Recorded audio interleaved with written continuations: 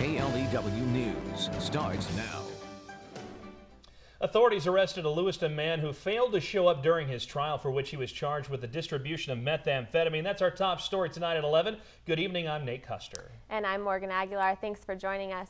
An Idaho State Police narcotics detective tells KLEW News that 40-year-old Brian Pratt had a warrant out for several months, but thanks to tips from local residents, they were able to make a traffic stop and arrest him on US 95 near Genesee on Monday evening.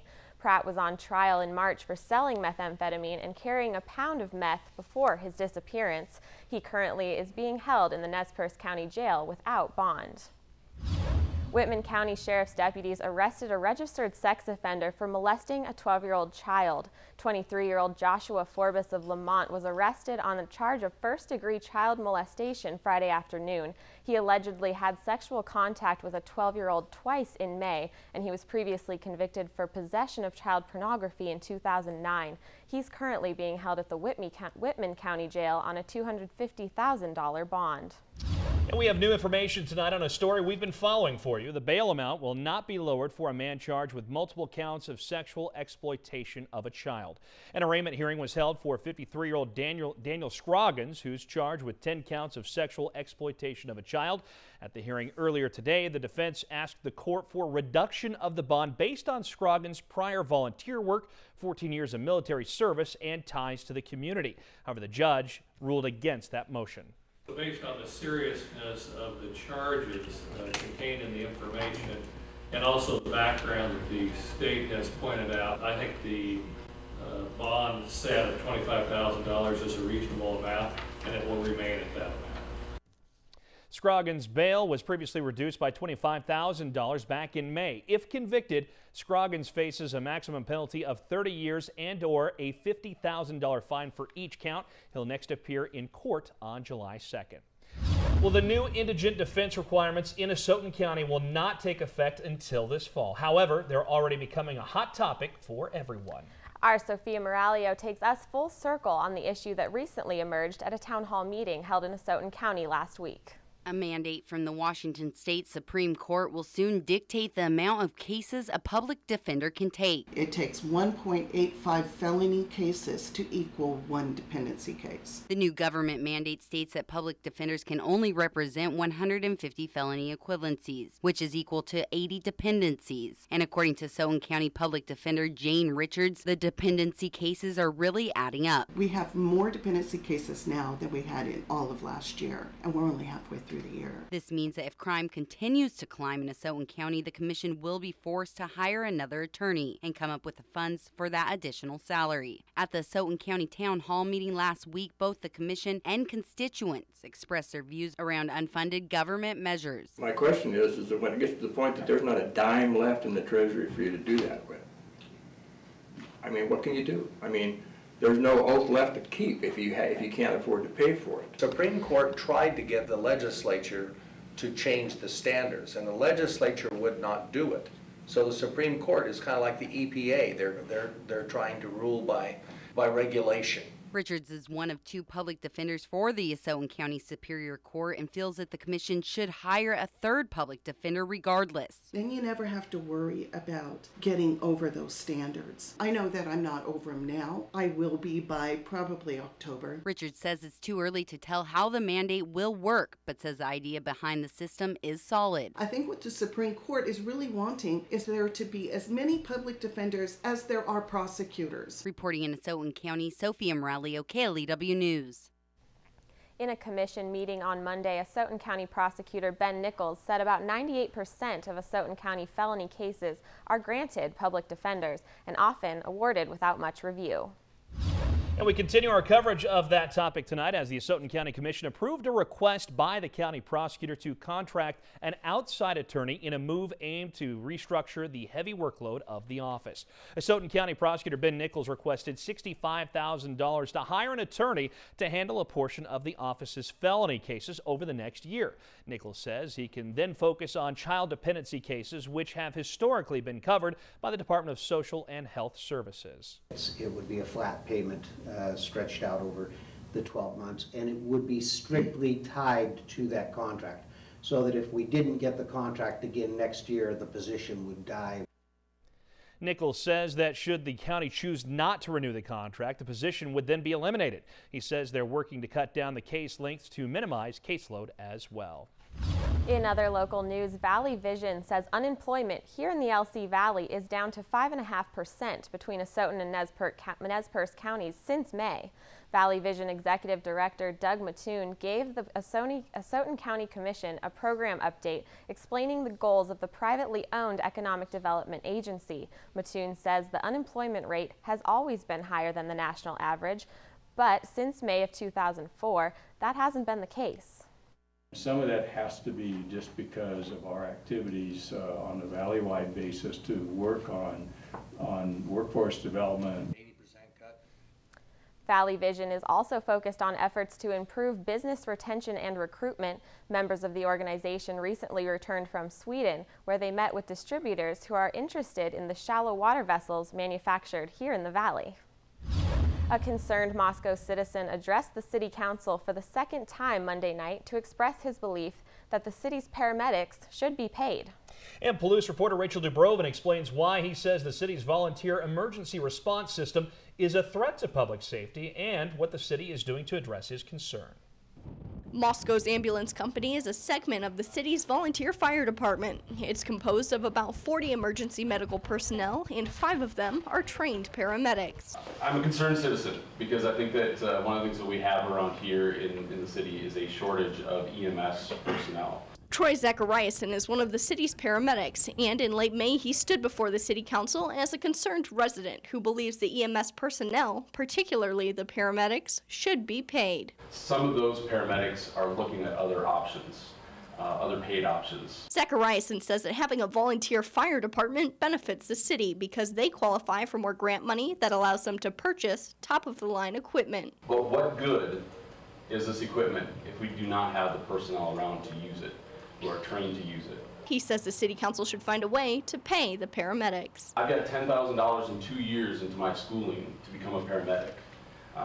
That's a lot of time, that's a lot of commitment, and to not be reimbursed for it is a frustrating thing. Zachariason spoke up again in Monday night's council meeting. Do the citizens even know that this is a concern, that they can dial 911 and not get the care that they think that they are getting? Mayor Nancy Cheney says the city recently hired 2 paid EMS personnel to fill in while the student volunteers are away for the summer. But when it comes to paying paramedics, she says it's a matter of finding funding and partnerships. We share your interest in having a safe response team as we possibly can. The city of Moscow probably can't do it alone. In Moscow, Rachel Dubrovin, KLEW News. Thank you, Rachel. Well, the Moscow Volunteer Fire Department was established more than 100 years ago, and their ambulance service averages more than 1,000 calls each year. Well, you've no doubt noticed that we have a new face here on the KLEW News team here on the desk, and beside me is our new anchor producer. She's a Northwesterner and has spent much of her life here in the inland Northwest region. Though she's new to the LC Valley, Palouse, and Prairie, she's no stranger to our neck of the woods. It's my pleasure to introduce you to Morgan Aguilar. Thank you so much, Nate. That's right. I'm a very proud Idahoan. So I grew up just 2 hours north of here in the gorgeous Coeur d'Alene area. I did leave just for 4 years. I went to college at the University of Colorado, recent graduate. Along with our police reporter, Rachel Dubrovin. Her and I were buffs together, and I knew her in Boulder. Yep. But absolutely love it up here, and I'm really excited to be back in the Northwest and to be joining the KLEW team. All right, well, very happy to have you here, and you might have noticed it was raining outside, right? Yeah, but I'm still happy to be here. It's there okay. you go. Still happy to be here despite the rain, the cooler temperatures that have come our way. We're going to find out a little bit more about that as we now check in with Sophia Moralio for our first look at weather. Sophia. You know what, guys, I do wish I had some good news to tell you, maybe some sunshine on the horizon, but unfortunately we are looking at just more rain throughout the week. Right now we're sitting right around 58 degrees at the Lewiston Nez Perce County Airport. Winds are coming out of the southwest at 7 miles per hour and mostly cloudy out there right now. As we take a look at the past 12 hours, we kind of saw a mixture of everything, a little bit more of cloud coverage early in the morning and a few scattered showers along the west coast of Washington and into Montana. But these showers are going to continue. Everyone's looking at about 100% chance of some precipitation throughout the night. As we go on now for the high temperatures, 62 in Spokane, 65 for the Palouse area. We're looking at about 72 for Yakima, 62 for the Tri-Cities, and then 73 for the Seattle area and 70 for Portland. For the regional forecast, like I said, overnight lows are going to be right around the low 40s to mid 50s in the LC Valley. Everyone, though, either some scattered showers or the chance of a thunderstorm, but then tomorrow the rain's going to keep on continuing. We are looking at high temperatures, going to be right around the low 50s to 59 in the LC Valley. Just clouds and some rain, but I'll have the full weather forecast coming up in a few minutes. Nate, Morgan. All right, thank you so much, Sophia. Well, those rain showers coming up are music to the ears of local farmers, but they may also bring potentially disastrous danger with them. The reason why the showers could result in a deadly disease for area crops. And federal lawmakers strike down a very controversial bill today. Reactions from both sides of the debate. You're watching KLEW News.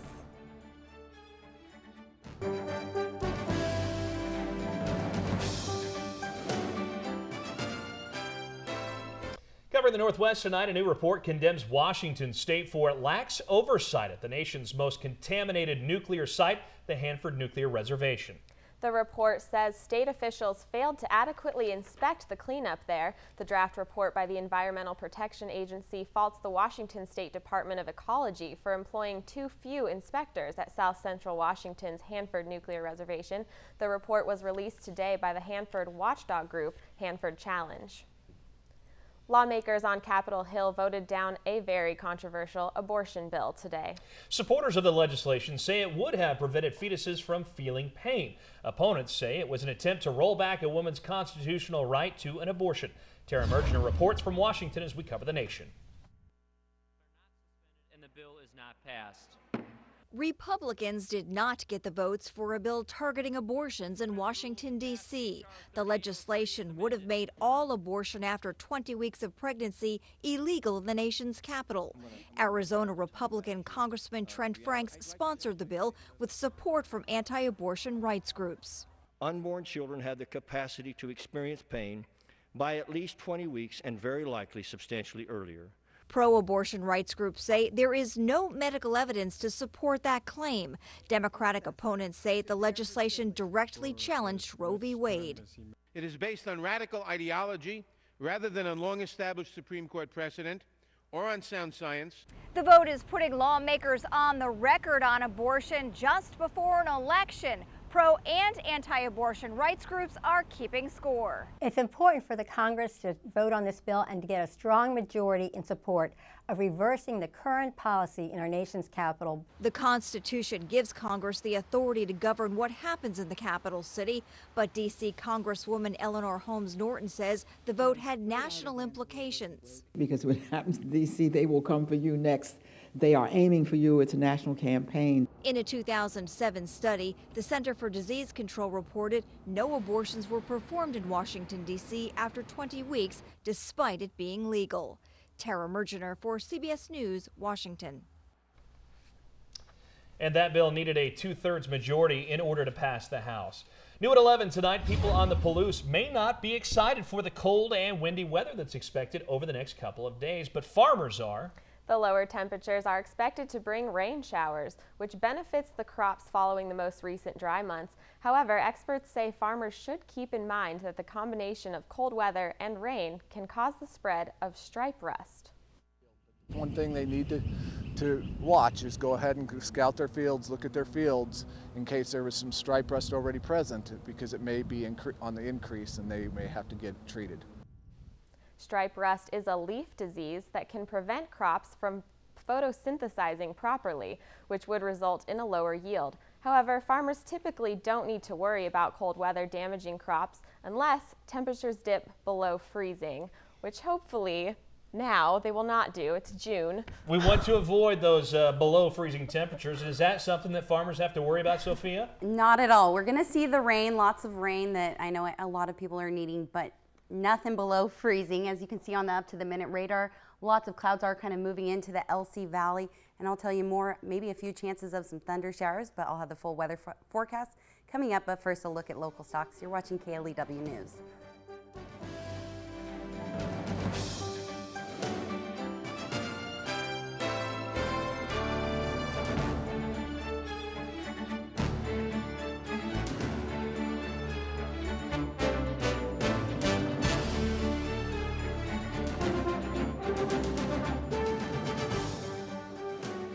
probably one of the greatest games I've seen in a long time. Normally I just watch, Lakers or UCLA basketball. But to see a game like this that featured teams I don't care about, it was great.